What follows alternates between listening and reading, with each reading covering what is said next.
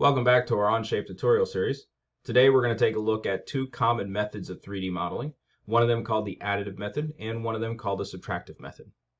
Now as you gain more experience and you start building more complex shapes, you will come to find yourself using a combination of both of these to make your parts. So it's important for you to understand how they work and what they are. We're going to take a look at both of these methods by building just a very basic staircase. We're going to start with the additive method, so I'm going to create a sketch on my front view here. And in doing this, what I'm going to build is just a simple rectangle. I'm going to start here. I'm going to build a 2-inch by 1/2 inch rectangle. And when I finish this sketch, I'm going to go ahead and extrude it. And I'm going to extrude it 2 inches. Let's go ahead and select that. So 2 inches. Now with the additive method, we're going to build up. So I started by making the base of my shape, and I'm going to add to it. So I'm going to create a sketch on the top view now. And in creating that sketch on the top view, I'm going to get a rectangle. I'm going to come up here to this corner, and I'm going to come down. I'm going to get across 2 inches, and I'm going to move my mouse over here and type 1.5 so that way I have a 1.5 by 2 inch square or rectangle. I'm going to extrude that shape, and I'm going to extrude it 0.5. Notice I am using the add section of my extrude menu.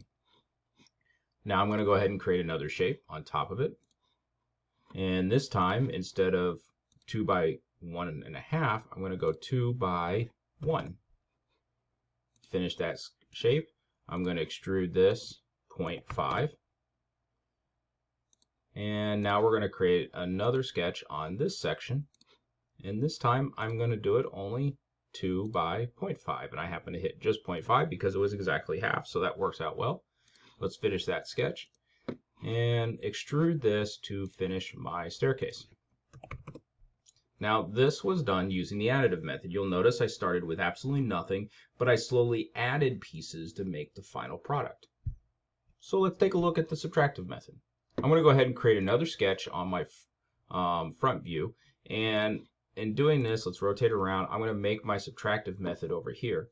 This time, instead of a small rectangle, I'm going to make a full square. So I'm going to go ahead and make a 2-inch by 2-inch square here. And then when I extrude this, I'm going to extrude that shape 2 inches. So I'm going to make actually the whole cube first. So the hallmark difference between the additive and subtractive method is how you approach making the final model. So since I use the additive method by building up, in the subtractive method, I'm going to carve away. I'm going to create a sketch on the top here.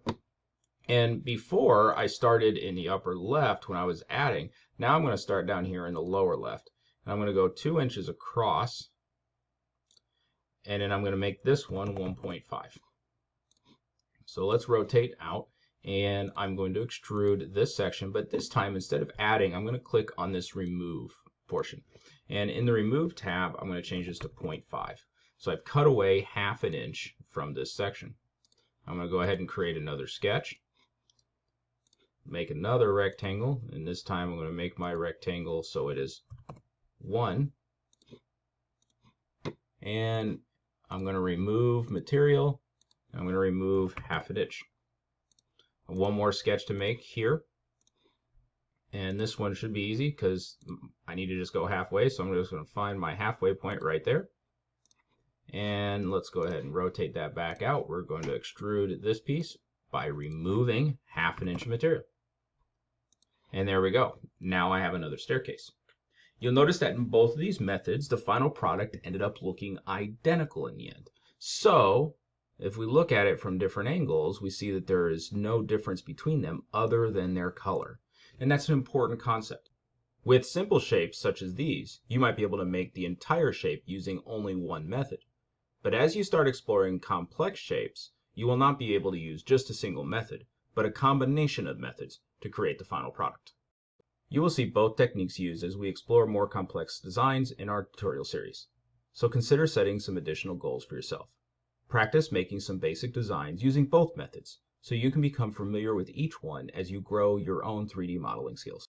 Thank you for watching, and feel free to hit that subscribe button so you can keep up with all of our other tutorials here at MythBadger Videos.